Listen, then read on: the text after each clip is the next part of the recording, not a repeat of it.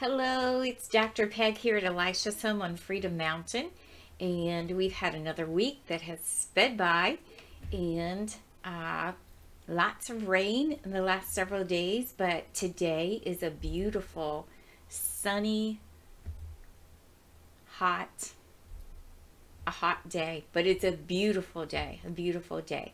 So today I'm excited as we're going to start a new series, and this series is entitled Under the Restraints of Limitations. And so in the past, we've talked about how sometimes when we look in the natural, we see, just as we talked about last week, we'll say, I can't believe my eyes. And actually, we're looking in the natural rather than in the spirit. And so our new series is going to focus on how we live under the restraints of limitations. And oftentimes we don't even know it. Sometimes we just blindly walk through day to day and we really are not aware of the limitations that we live under. And so today our message is entitled Dare to Soar.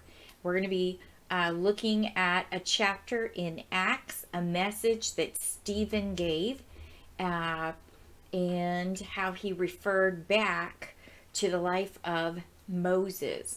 And oftentimes we think that we're very familiar with the passage in Exodus about Moses, but today our message is going to be very interesting as it brings to light some things that Stephen in the New Testament was saying to the believers in the Sanhedrin at the time that he was in ministry. So let's begin with prayer. Heavenly Father, we fully commit this time, this specific time, to your worship, to allowing ourselves to be teachable, to see things, to hear things, to grasp things, to prepare to apply things in our life that maybe we've never seen before. And so, Heavenly Father, we just open our hearts and our minds to you. We ask that you would give us vision, you would give us clarity to see things in our own lives that we've never seen before.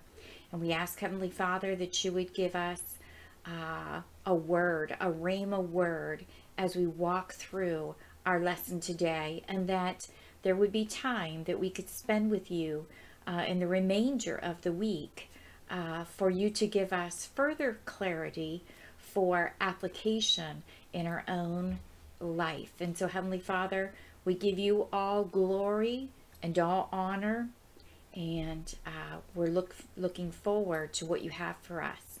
In your precious name we pray, amen. How many of you have ever gone to the circus? You've gone to the Ringling Brothers and Barnum and Bailey circus when you were little? Put your hand up. How many of you were just in awe as you watched the big elephants stand in their poses and do the specific things that the trainers requested of them? I can remember being little and just all the lights and the tent and just that ambience of the environment, and was always in awe as a young person of how obedient the elephants were. But as I got older, I began to think more and more about the hard work that must have gone in to the training of those elephants and the obedience and all of that. So I thought for today we would just start out by pondering on that. What are some memories that you have from when you were a child, when you went to the circus? Were you fascinated by the elephants, or maybe you were fascinated by the lions and the tigers, or maybe you were fascinated by the clowns? What are some things that you really enjoyed about the circus? So I began to think, what? How do they get those elephants to do what they did, because that was my area that was really interesting to me. And so I remember, you know, that as you were getting ready to go into the circus, oftentimes the elephants would be standing and they would have like a rope around maybe their right front foot that was tied to a stake. And they just pleasantly would be standing there eating their hay or drinking some water. And they were huge, of course, when you're little, and even, you know, as a grown up, they're still huge, right? And so I began to really, really ponder that experience and ask God about that, how these creatures were trained and they were so docile. And so one of the questions I had for God was, are elephants born with a docile personality? And so that was just one of my little questions that I spun off as, you know, I'm ready to do some research on these elephants. And so I found that those elephants begin their life as a young calf, and they have to be psychologically reformed to become the future stars that they're going to be. And they have to learn to live within the restraints of physical limitations. So a circus elephant, like I said, he begins when he's a young calf and he is abducted from the protection of his mother within the herd. And so at the very, very beginning of his training, the trainers introduce what's called the training crush. And this is the intention to crush the young elephant's spirit. And it may include physical caning, it might be deprivation of sleep and food, but all of these are components of what they call the training crush. And they carry a bull hook as a visual reminder as they hobble the young elephants with ropes, meaning they tie ropes around their feet, pull their legs out, and put them in the performing positions. And those are all positions that we sit at the circus, we applaud. So after learning all of this, I sat back and I wasn't so pleased that I was enthralled by the performance of the elephants, because I realized what those elephants had to go through, what their life entailed. And so keep in mind that one of the first things that had to happen was that their spirit had to be broken, and they had to have imprints of limitation as that trainer, as they learn to allow the trainer to dominate. And so initially they would have a 10-foot iron stake that was driven into the ground, and then they would tether the elephant to the thick, or to that stake with a thick, heavy metal chain. And so after days of fighting for his freedom, that calf, he finally gives up. He succumbs to the limitations because he's fully persuaded that he must live out his life in captivity. And he never entertains the possibility of breaking free as an adult elephant. The Borneo elephant, I found out, could be a pygmy elephant, meaning the smallest of the species of elephants by size can weigh up to 4,000 pounds. Now that's the smallest. The largest, the African bush elephants, can weigh up to 13,000 pounds, and from the shoulder they can stand at 12 feet tall. So they are majestically impressive. 13,000 pounds. So now I ask you, are these elephants capable of pulling up the stake and racing for freedom? You would think so, right? So you would say to yourself, okay, what's the limitation? There is no limitation. It's in their mind. It's in their mind. They have come to believe that as they were a young calf, that they are staked to that metal stake, and that 13,000 pounds or 4,000 pounds, that they're not capable of breaking loose. So they live their entire life under the limitation of that metal post. They live their entire life. Now, let me ask you this.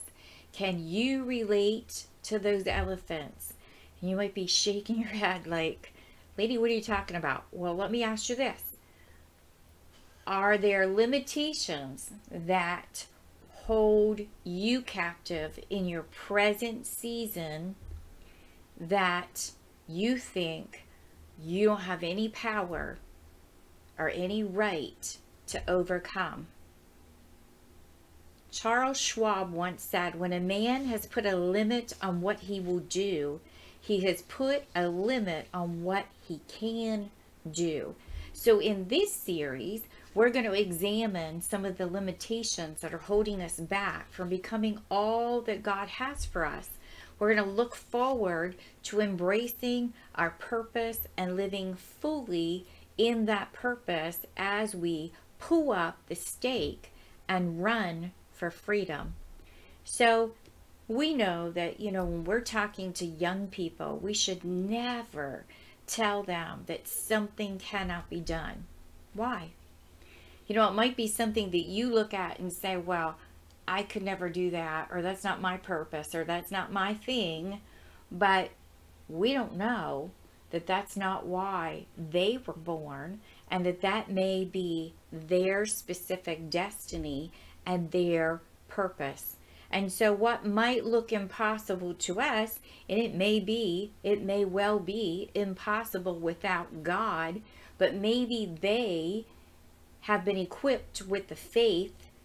If they are totally reliant on Him, maybe they will walk out and see Him do the impossible in their life. So we need to be very careful as to, if we have limitations that we have accepted for ourselves and we walk in, sometimes, like I said, those limitations are there and we don't even realize that they're there, just as the elephants. They don't realize that, you know what, I weigh 13,000 pounds, I could pull that stake out and I could be free, right? So what's holding us back? Let's make sure that in our words that we're careful, that whatever limitations we have allowed to be put on us, maybe that we're not even aware of, that we don't pronounce those over our youngsters. Now, let's take a moment and talk about the Wright brothers. On the news lately, there's been an awful lot of stories about travelers and air flight and some of the things that they're running into. And so the other day, I began to think about the Wright brothers, and I began to think, you know what? What if the Wright brothers had not walked out what their destination was? Well, first of all, we would be listening to all of those stories on the news about travelers having flight issues. But think about it.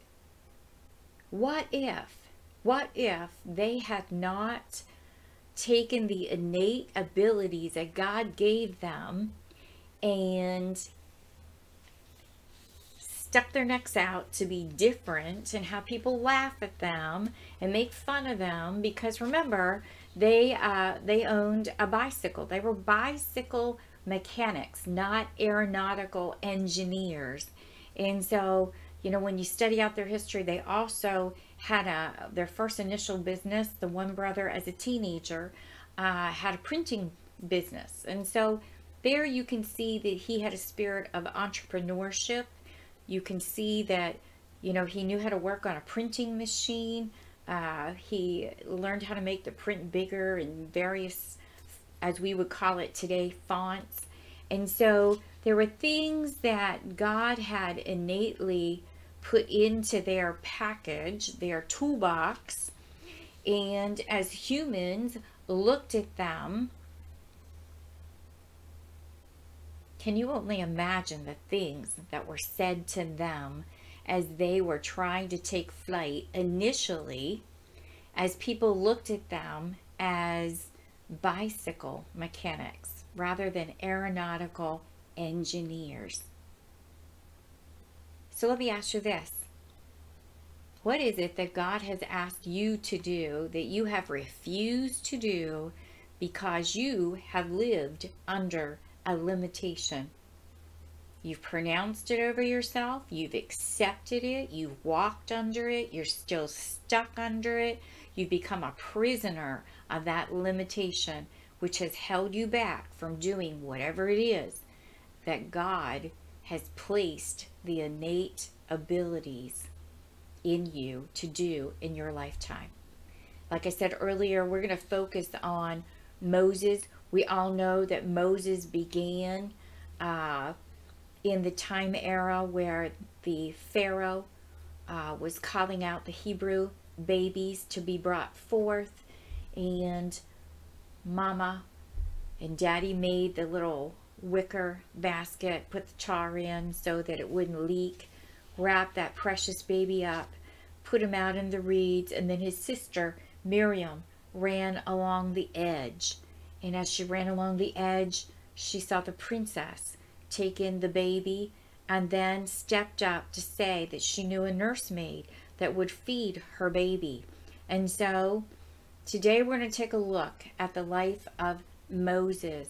We're going to look at if he were born in modern society, we would say that at the age of 3 months, there was an orphan spirit that would have put a limitation over him, would have altered his identity as he lived as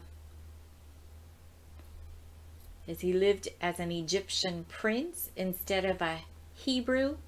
We're going to take a look at the fact that according to a principle that was within him, he stepped out and murdered, and how that impacted his life, and there was a limitation there that he succumbed to. And we're going to look at some of the things that he might have said as he walked through the various seasons in his life. And so here are some of the things that he might have said. He might have said, "Hey God, I can do what you want me to do because," get ready, there's the because, and now there's a big old list. He might have said, "I have a terrible, horrible past. I've sinned. I've murdered. I've lied. I've run and run and run.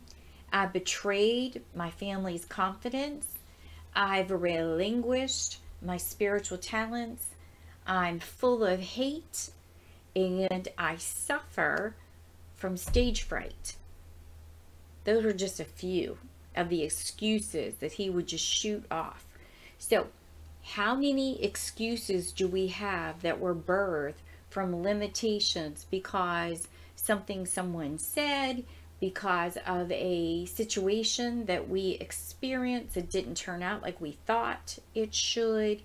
Or how about maybe we tried something and it didn't go as we had wished, and so then we told ourselves that we're just an utmost failure and laid it out, this area, this area, this area.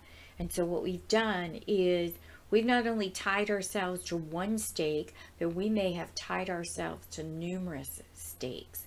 So we may be more of a captive than the circus elephant.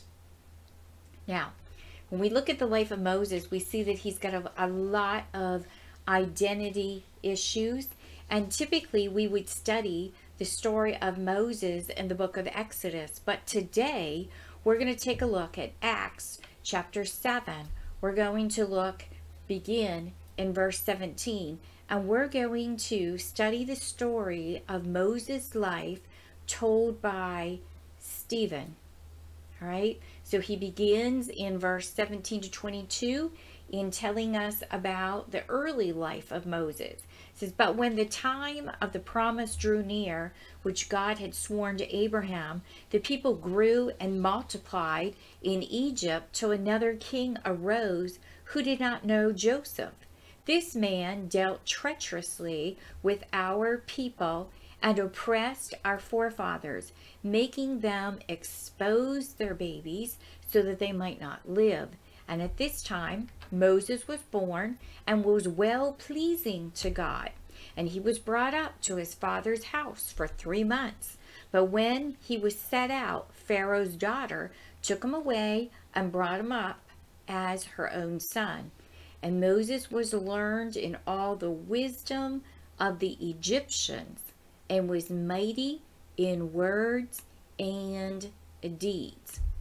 All right, so we know that Moses was wise, and we also know that he had an eloquence when he spoke, and also wise in his deeds. Now, that's not the impression as time goes on. That's not the impression that we get from Moses. That's not how Moses eventually sees himself.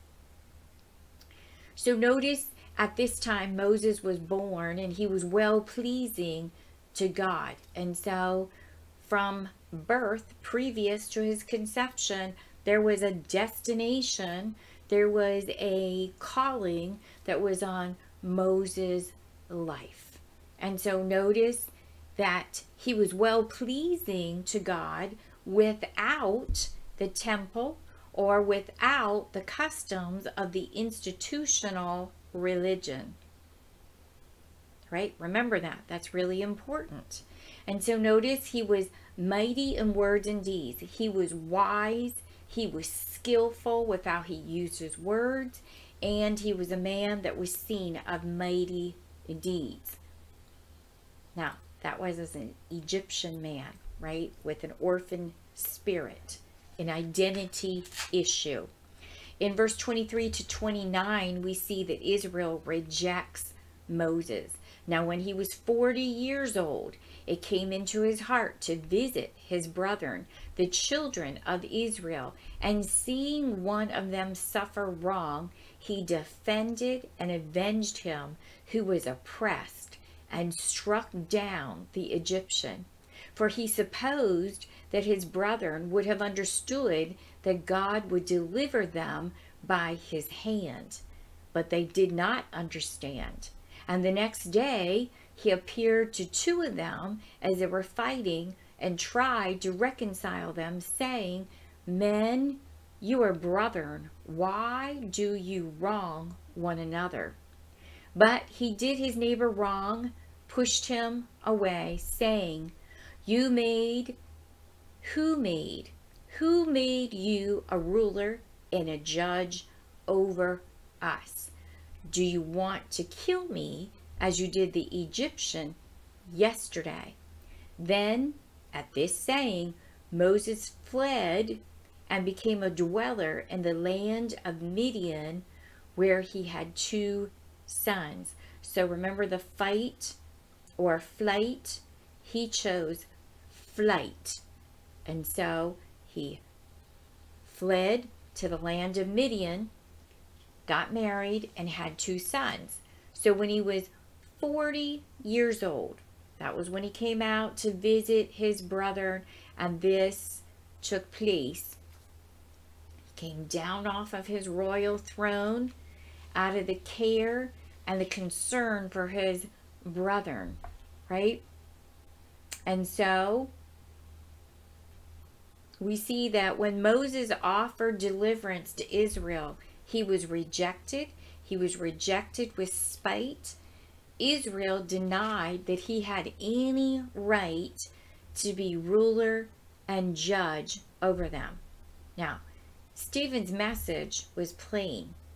and he's talking to the people of his era, and he's saying, you've rejected Jesus, who is like Moses, yet greater than him, and you deny that Jesus has any right to be a ruler and judge over you. Ouch. Ouch. Verse 30 to 34, he teaches about when God appeared to Moses at Mount Sinai. And when 40 years had passed, an angel of the Lord appeared to him in a flame of fire in a bush in the wilderness of Mount Sinai. And when Moses saw it, he marveled at the sight. And as he drew near to observe, the voice of the Lord came to him, saying, I am the God of your fathers, the God of Abraham, the God of Isaac, and the God of Jacob. And Moses trembled and dared not look. Then the Lord said to him, take your sandals off, for the place where you stand is holy ground. I have surely seen the oppression of my people who are in Egypt. I have heard their groaning and have come down to deliver them. And now come, I will send you to Egypt. And so an angel appeared to the Lord, appeared of the Lord to Moses in the wilderness on the mountain. And so again, Stephen stresses the point that his reply to the council, the Sanhedrin, that God, his glory, and his work was not confined to the temple. God appeared to Moses in the wilderness before there was ever a temple. So let me just stop for a moment and say, where do you meet God? Do you think that you have to come to the tabernacle to meet God?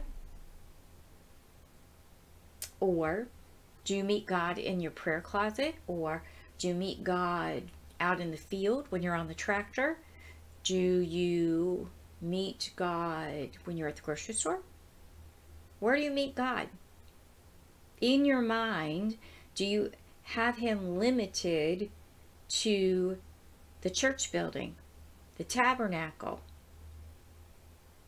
What limitations have you put on God and where and when you can meet with him? And so Stephen emphasizes that God both called Moses and commissioned Moses when he repeated, I will send you to Egypt. So it wasn't Moses' idea to go to Egypt. It was God's. In verse 35 and 36, we see that Moses was Israel's deliverer despite Israel's previous rejection. This Moses whom they rejected, saying, who made you a ruler and a judge? Is the one God sent to be a ruler and a deliverer by the hand of the angel who appeared to him in the bush? He brought them out after he had shown wonders and signs in the land of Egypt and in the Red Sea and in the wilderness 40 years. This Moses whom they rejected, God had appointed. God had appointed. Stephen reassured them that the unmistakable sign, one of them, was the burning bush in the wilderness. Notice he says he brought them out. Though Israel rejected Moses at what might be called his first coming, he still remained God's chosen deliverer for Israel. And so when we study out the scripture, we can see that Israel repeatedly rejected Moses. Looking now at verse 37 to 41. This is that Moses who said to the children of Israel, the Lord your God will raise up for you a prophet like me from your brethren. Him you shall hear. This is he who is in the congregation in the wilderness with the angel who spoke to him on Mount Sinai and with our fathers, the one who received the living oracles to give to us, whom our fathers would not obey, but rejected.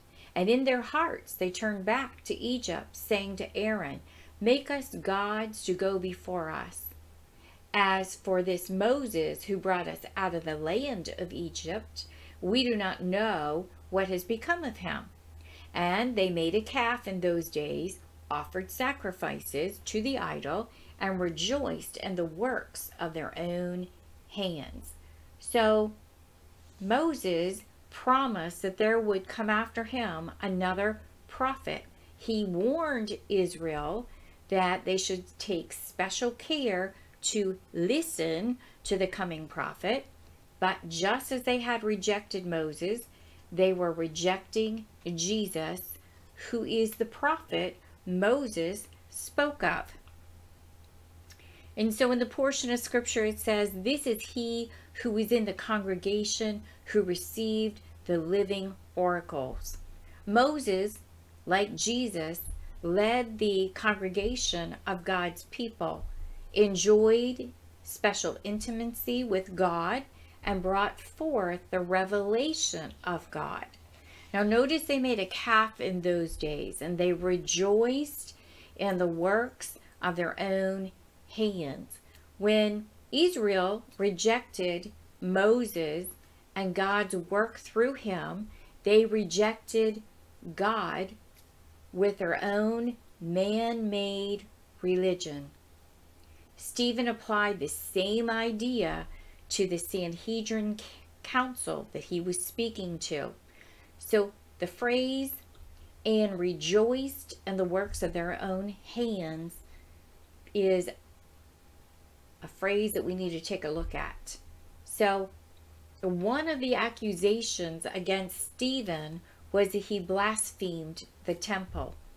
It wasn't that Stephen spoke against the temple, but against the way Israel worshipped the temple of God instead of the God of the temple. So did they worship God? Did they worship the temple? They worshiped the temple. So just as Israel worshiped the calf in the wilderness, so now they were worshiping the works of their own hands. And so in verse 42 and 43, we see God's response to the repeated rejection of his messengers. Then God turned and gave them up to worship the host of heaven, as it is written in the book of the prophets. Did you offer me slaughtered animals and sacrifices during 40 years in the wilderness, O house of Israel? You also took up the tabernacle of Molech and the star of your god, Remphan, images which you made to worship, and I will carry you away beyond Babylon. So God turned and gave them up to worship the host of heaven. In their rejection of Moses and the God who sent him, Israel turns instead to corrupt idols, bringing judgment upon themselves, as you could read and study more about in Amos chapter 5, verse 25 and 27. So Stephen, as he's bringing his message, he takes the passage from Amos and he changes it ever so slightly to bring to the point of the listeners. He says, beyond Damascus. Now that's in verse 27, Amos chapter 5. But Stephen changed it to beyond Babylon. So he's using the Old Testament to speak to the New Testament covenant believers who are refusing, right? So Stephen, he quotes the text, he alters it just a smidge to make it prevalent to the day of the people he's speaking to. And so we see that because he's not speaking to the people of the northern kingdom, but rather the leaders of Israel in the south, he's speaking to their specific history, right? So it has a lot more prevalence when it's your very own history. Everybody has a story, right? So your own history makes a lot more sense. So when we talk about limitations, we're not talking about the person sitting next to you. We're talking about the limitations, your story. What do you have? Everybody has limitations. Don't sit there and shake your head and say, no, I don't have any. Don't do that. Don't do that. When you do that, you're missing out, because God wants to show you. Maybe there's something that he's been asking you to do, and you've just shook your head, gave him 30-odd million excuses like Moses did. But you know what? It's not about you. It's about him. It's about the fact that you serve the impossible God. It's not about you. It's about him. It's about him and you allowing him to do whatever he needs to do and to use you to do whatever that is. All right? So, let's take a look now at verse 44 to verse 50. And so we see in this portion of scripture that even as Israel rejected God, they still had the tabernacle, and then later they had the temple. Our fathers had the tabernacle of witness in the wilderness, as he appointed, instructing Moses to make it according to the pattern that he had seen, which our fathers, having received it in turn, also brought with Joshua into the land possessed by the Gentiles, whom God drove out before the face of our fathers until the days of David, who found favor before God and asked to find a dwelling for the God of Jacob. But Solomon built him a house. However, the Most High does not dwell in temples made with hands, as the prophet says. Heaven is my throne, and earth is my footstool. What house would you build for me, says the Lord? Or what is the place of my rest? Has my hand not made all these things? So Stephen, he's confronting their idolatry of the temple, and in so doing, he's trying to get them to see that, you know, we don't want to be worshiping the building. We want to be worshiping the one true God. And so let's look at verse 51 to 53. And so he says, you stiff-necked and uncircumcised in heart and ears, you always resist the Holy Spirit. Yikes. Let's read it again. You stiff-necked and uncircumcised in heart and ears. Notice there's an exclamation point. So he's not just gently saying this, he's blasting this. You always, that's a strong word, always resist who? The Holy Spirit.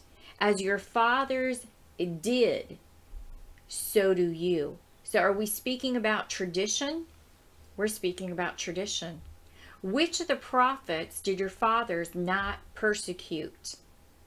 And they killed those who foretold the coming of the just one, of whom you now have become the betrayers and murderers, have received the law by the direction of angels and have not kept it. Can you imagine that as he is calling them stiff-necked and uncircumcised in heart and ears, and then he continues on and says, you always resist the Holy Spirit as your fathers did. So it's not even just a generational thing. It's a thing that goes back, right? And so he's not being mannered about this. And so can you imagine the Sanhedrin as they're sitting there listening? You can only imagine the whispering that's going on as the anger stirs up within them as they want to, what? They want to go after him. This is what Spurgeon said about this portion of scripture. He says, he takes the sharp knife of the word and rips up the sins of the people, laying open the inward parts of their hearts and the secrets of their soul. He could not have delivered that searching address with greater fearlessness had he been assured that they would thank him for the operation. The fact that his death was certain had no other effect upon him than to make him yet more zealous. That speaks volumes about Stephen and his walk with the Lord. Right? Yikes. Yikes. You can only imagine the offense that would be there. In verse 54, we see the council's reaction to the sermon that Stephen was giving. When they heard these things, they were cut to the heart, and they gnashed at him with their teeth. They were angry because he had hit the target. They couldn't dismiss it. They couldn't ignore it. And so instead, they reacted in rage rather than submission to the Holy Spirit. Notice the phrase, they gnashed at him with their teeth. This can't but help to remind us of the images or the imagery of hell. 7 different times in the scripture, Jesus described hell as a place of weeping and gnashing of teeth. Specifically, you could look at Matthew chapter 8, verse 12 to begin that little journey of study. Remember, the Sanhedrin, these were men that were prominent, men that were successful, and they appeared to be religious. Yet they were rejecting God and associating themselves with hell rather than heaven. In verse 55 and 56, we see Stephen's vision of Jesus. They had to be loving this. But he, being full of the Holy Spirit, gazed into heaven and saw the glory of God and Jesus standing at the right hand of God, and said, "Look, I see the heavens opened and the Son of Man standing at the right hand of God." So the little portion of scripture, but he being full of the Holy Spirit, this was in great contrast to the behavior of the council. The fact that Stephen was full of the Holy Spirit shows his courage, his wisdom, and his power in preaching. Now notice, in his vision, he sees Jesus standing at the right hand of God. It is significant to note that Jesus is standing here in this scripture as opposed to the more common description of him sitting in heaven. Matthew 26, verse 64, Colossians chapter 3, verse 1. Those are 2 that you want to take a look at. Notice that he's always at the right hand of God the Father, but this specific vision showed him standing. So we could ask ourselves, I wonder why he was standing. Why was it significant in that vision for it to be mentioned that he's not only at the right hand, but he's not sitting, he's standing? We could ask ourselves, was it that he was showing solidarity with Stephen at the moment of crisis? Remember that he reacts passionately to the problems of his people. right? Could it be that he was standing to plead Stephen's case before God the Father, assuring that though he was found guilty and punished on earth, he was found righteous and rewarded in heaven? In verse 57 and 58, we see the execution of Stephen by stoning. Then they cried out with a loud voice, stopped their ears, ran at him with one accord, and they cast him out of the city and stoned him. And the witnesses laid down their clothes at the feet of a young man named Saul. Notice that they cried out with a loud voice. And it was after he had declared that he saw Jesus standing at the right hand of God. It was too much for their evil beings to absorb. And so they reacted quickly, violently, together in one accord. And so when Jesus was before the same body of men, declared that he would sit at the right hand of God, they had the same reaction and sealed his death as a blasphemer. And you can read about that in Matthew chapter 26, verse 64 to 66. They cried out with a loud voice, stopped their ears, and ran at him with one accord. So their reaction seems extreme, but it's typical of those who reject God and are lost in their spiritual insanity. They wailed in agony. They covered their ears at the revelation of God, which they regarded as blasphemy.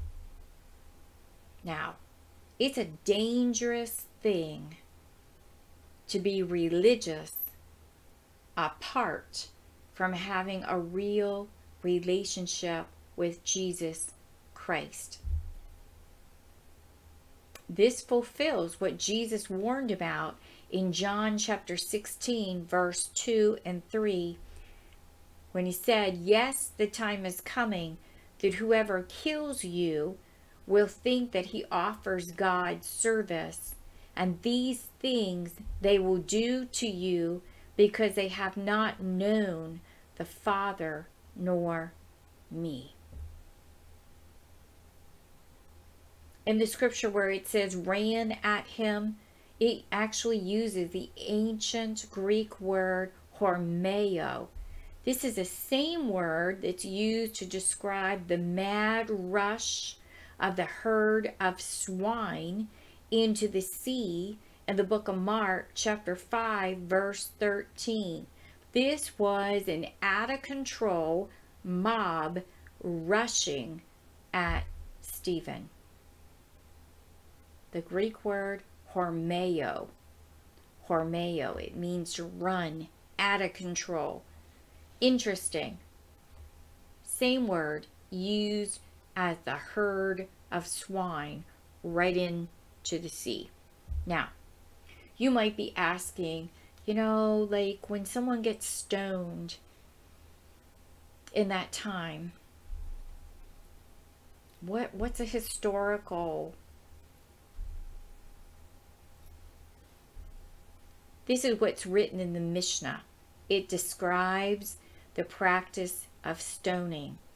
This just gives us some history. So we can relate to the circumstances of what actually happened to Stephen. When the trial is finished, the man convicted is brought out to be stoned. With 10 cubits from the place of stoning, they say to him, "Confess, for it is the custom of all about to be put to death to make confession, and everyone who confesses has a share in the age to come." 4 cubits from the place of stoning, the criminal is stripped. The drop from the place of stoning was twice the height of a man.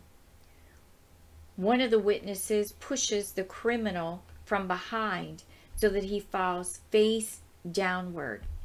He's then turned over on his back. If he dies from the fall, that is sufficient. If not, the second witness takes the stone and drops it on his heart. If this causes death, that is sufficient. If not, he is stoned by all the congregation of Israel.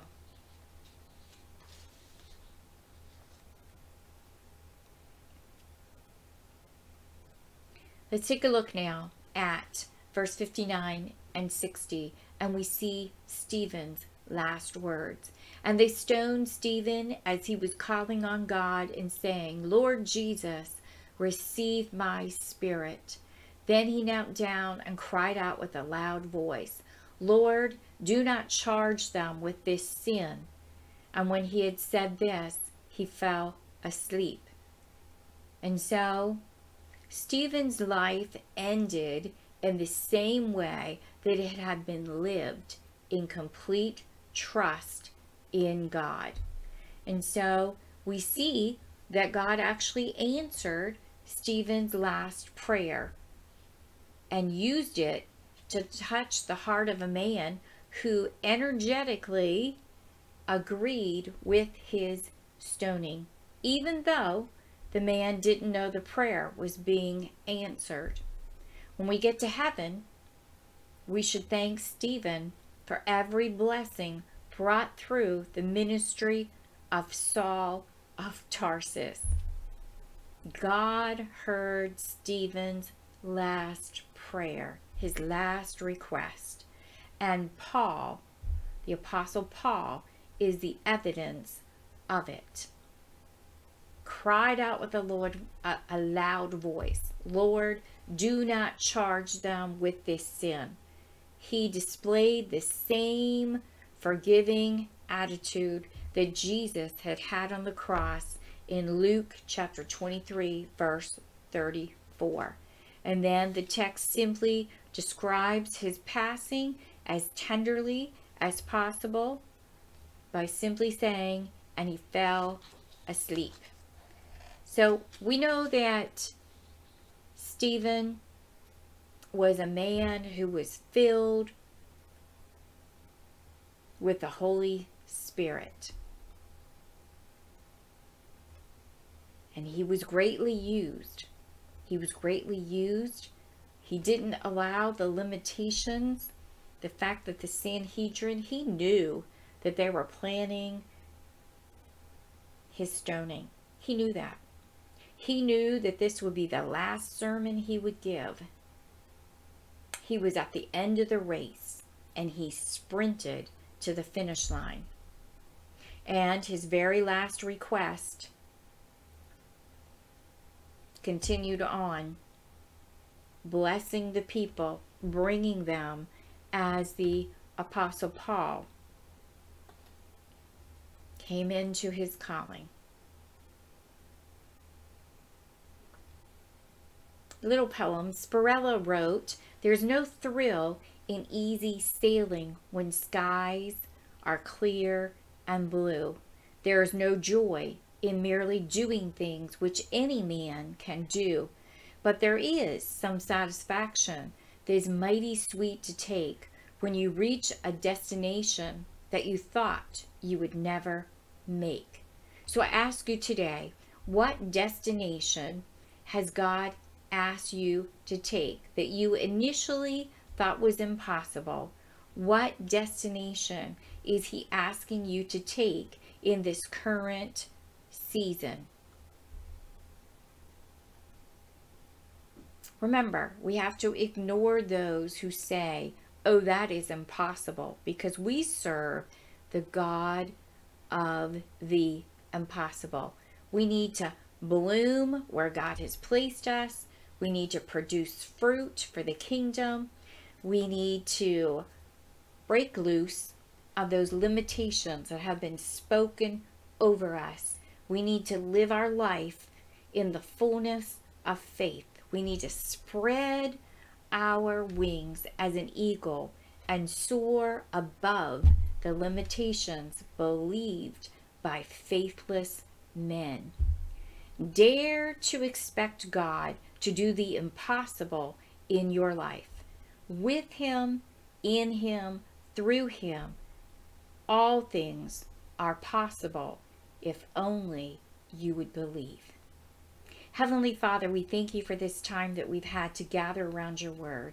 We ask, Heavenly Father, that as we go back and refer to the scriptures that were brought forth today, that you would continue to send us out into the deep so that the mysteries would be revealed. And Heavenly Father, we ask that we would walk in obedience as we continue on in this week.